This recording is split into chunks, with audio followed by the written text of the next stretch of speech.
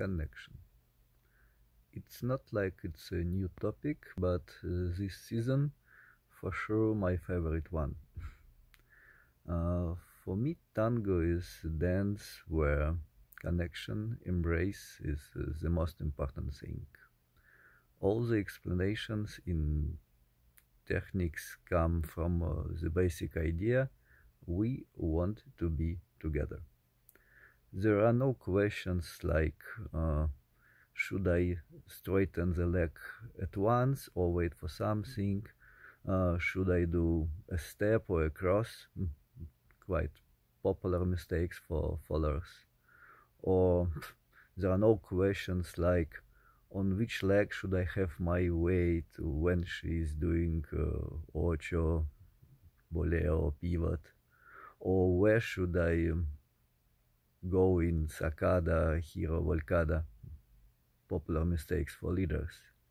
There is only one question: where is my partner? What happens with him or her at the moment? How should I react to what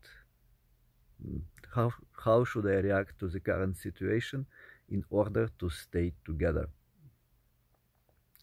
Connection is a huge topic. I did a new course. Some ideas were already presented during workshops in Slovenia and Poland. Some more workshops are planned. Austria, Estonia, Latvia, Lithuania, Montenegro in March, planned for March. It's not rocket science, it's not something too difficult technically, just maybe sometimes unusual. First of all, such ideas as to pay attention or not to do things, not to do. Okay, it's a huge topic, maybe for another video.